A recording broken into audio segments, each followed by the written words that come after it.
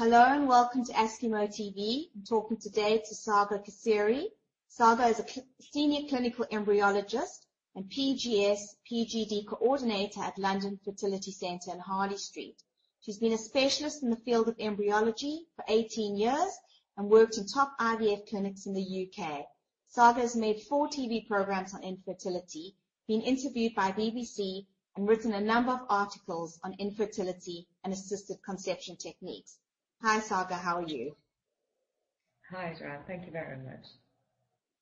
Saghar, let's talk today about what is a clinical embryologist. So that's the first question. A clinical embryologist is a scientist. So you would have a background in science, classified on perhaps on the reproductive biology or human biology. A clinical scientist that is directly involved with creating life through IVF and the ART, the assisted reproduction technology procedures. A clinical scientist or embryologist basically would go through perhaps doing a degree and master's in related field, and from there on there is at least 2 years training as an embryologist that you need to do before you can actually start working as a junior embryologist.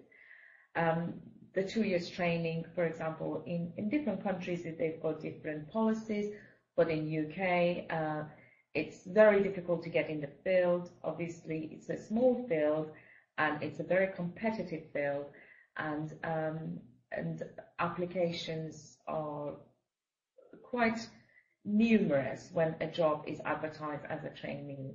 And what is interesting is it is a kind of job that is very rewarding, but at the same time it's a very highly pressured job, working with eggs and sperm and embryos.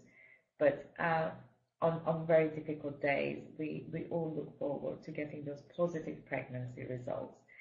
I think as a clinical embryologist, you go through years of training, and no 2 days would be the same at work, because every patient is an individual and every patient has their own special case that you deal with on a daily basis. Why do clinical embryologists in particular need to keep up to date on current regulations and legislations regarding topics such as fertility and IVF treatment? Sure. It's a very fast-growing and highly researched field. On a daily basis, we've got new research abstracts, advices, suggestions coming on. It's also an extremely highly ethical field to be working in, because you're working with creating life, and therefore it's very important for the embryologist to be emotionally switched on, knowing ethically what they're doing, and also being able to keep up with all the new technique and the latest research that come out, because every single one of these would contribute to how well you're treating the patient and what the outcome will be.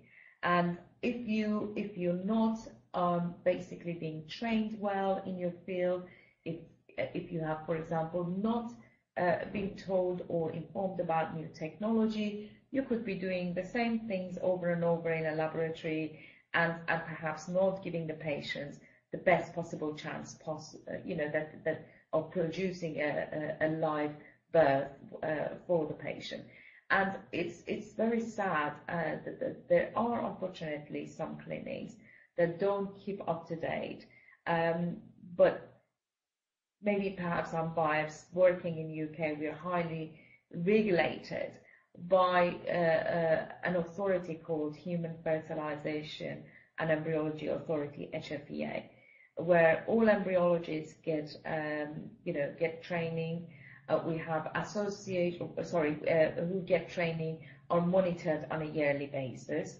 So basically, if you're ICSI trained, for example, which is one of the high technique of assisted reproduction technology, if you are an ICSI practitioner, you need to send your results on a yearly basis to HFEA.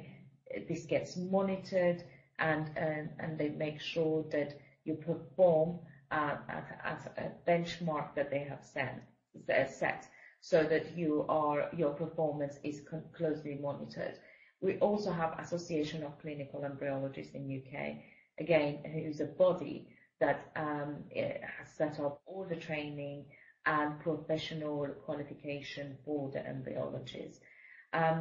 We also, for example, do embryo biopsy, which is when we remove 1 or 2 cells from the embryo and send it for genetic testing. That's, again, a very invasive technique that needs quite a lot of practice, and the results of the practitioner are, again, very much monitored and kept up to date with the latest regulations as well. Thank you, Saghar. Thank you so much for talking to me today. Thank you.